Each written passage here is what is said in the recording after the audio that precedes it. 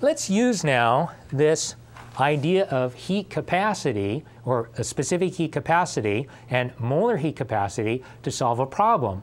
What we're going to see is we can actually quantify the change in internal energy based on how much stuff we've got and the change in temperature. And they're related by the heat capacity, either the molar heat capacity or the specific heat capacity. In this case, since the quantity of material is given in grams, we're going to use the specific heat capacity. But if we had the number of moles, we would use the molar heat capacity. So it's a matter of convenience.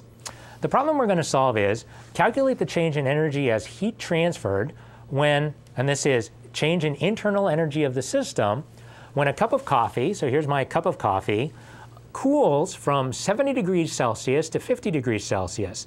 Now we're going to assume that it has the same molar heat capacity as water.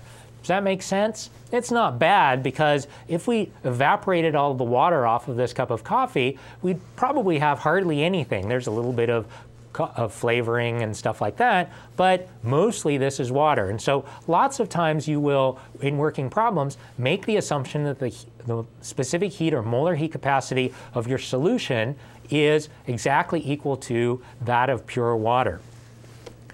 Okay, so first of all, we're going to use, oh, look at that.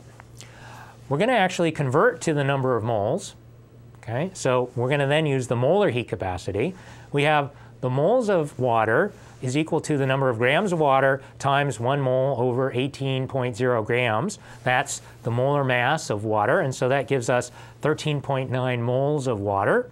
And the equation that relates heat evolved or absorbed, that's Q, and how much stuff we've got N, and the change in temperature delta T, and the heat capacity, in this case it's the heat capacity at constant pressure, is this equation. And we're not going to go through and derive this equation, but we can think about whether or not this equation makes any sense.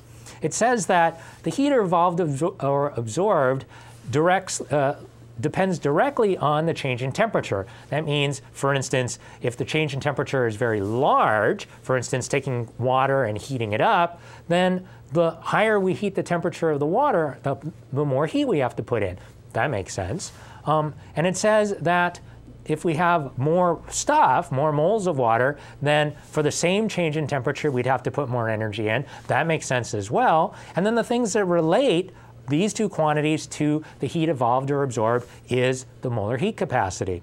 So we can plug in. We have that the number of moles is 13.9, and the molar heat capacity of water is 75.3 joules per mole degree Celsius, and the change in temperature, which is final temperature minus initial temperature, 50 degrees Celsius minus 70 degrees Celsius. And so we end up with that when our cup of coffee cools from 70 degrees Celsius to 50 degrees Celsius, and intuitively it makes sense that the change in internal energy should be should be less than 0, we get that Q is a negative quantity, which makes sense with our sign convention. It says that delta E is equal to Q plus W. If we think that delta E should be a negative quantity, it makes sense that Q should be a negative quantity. Now, it actually is important to understand why we would want to focus on heat rather than work, and it's purely because of experimental simplicity. It's actually possible to have the change in internal energy be entirely expressed as heat evolved or absorbed. How could we get that situation? Well, here's our expression for the change in internal energy. Again, it's equal to the heat transferred plus the work done. And we've found an expression for the work done, which is minus P external times delta V. Suppose we keep the volume constant. So in other words, delta V is going to be equal to 0. How do you keep the volume constant for a system? You put it in an entirely rigid container that doesn't allow the system to change its volume. Then delta V is going to be equal to 0. And in fact, this whole piece right here, minus P external delta V, is going to be exactly equal to 0. And so it's possible then to see that the change in internal energy can be purely expressed experimentally as the heat evolved or absorbed at constant volume. And this is an experimentally doable thing. And we're going to talk about it later on. It's called constant volume calorimetry. So now, why do we want to worry about delta E? Well, delta E is a state function, remember. It says something really intrinsic about a particular reaction. And so knowing something about that particular reaction by being able to do an experiment tells us a lot about that system.